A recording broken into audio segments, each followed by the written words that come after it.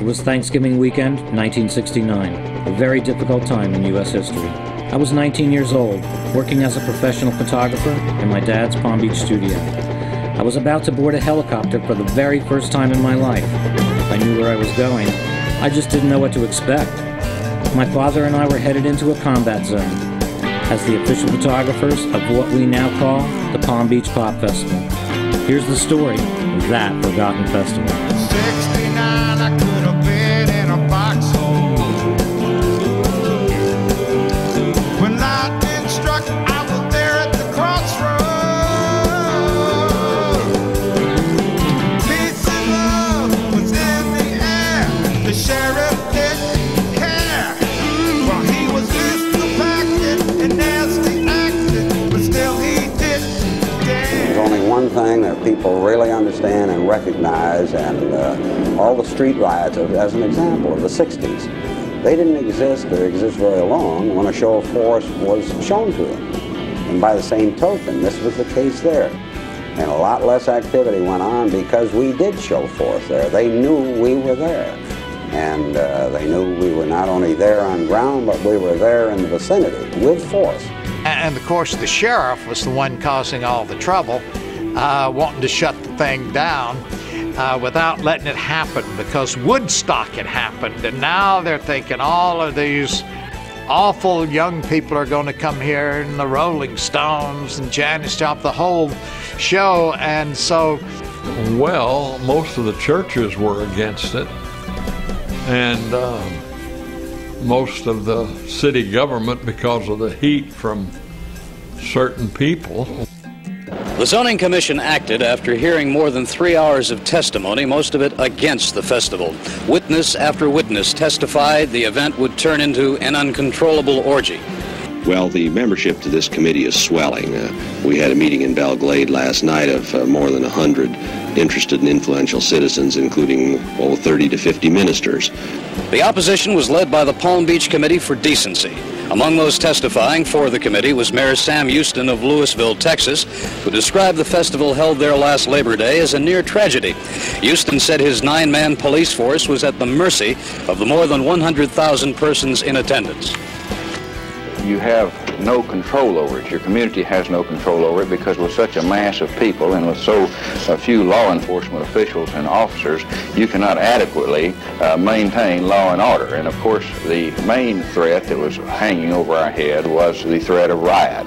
And at several times we felt that it was imminent, and also felt that we would have probably been close to helpless if such a riot had occurred. And such a riot is possible at these pop festivals.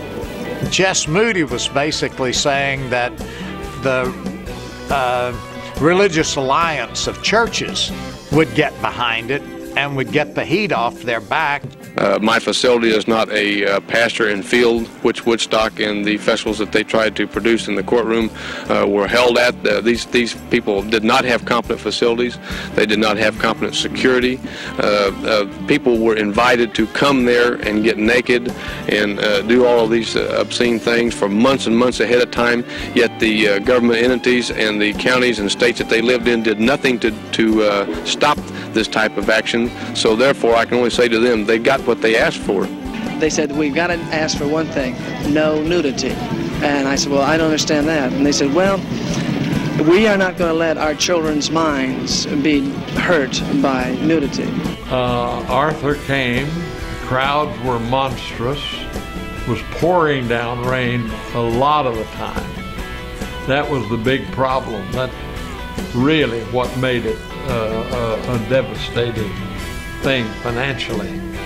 So we were rattled. We were all sort of nervous because of the pressure that was being exerted on the festival personnel by the local police department and the floor politics. Oh, the weather was, it was cold, it was rainy, muddy, and I mean, everybody was all in there together, and it was just shivering cold at night, and people were, I mean, their clothes were wet, everything they had was wet, bitterly cold. I mean, we played on the stage, you know, with these kind of hot air blowers keeping everyone warm. So it was, yeah, it was amazing.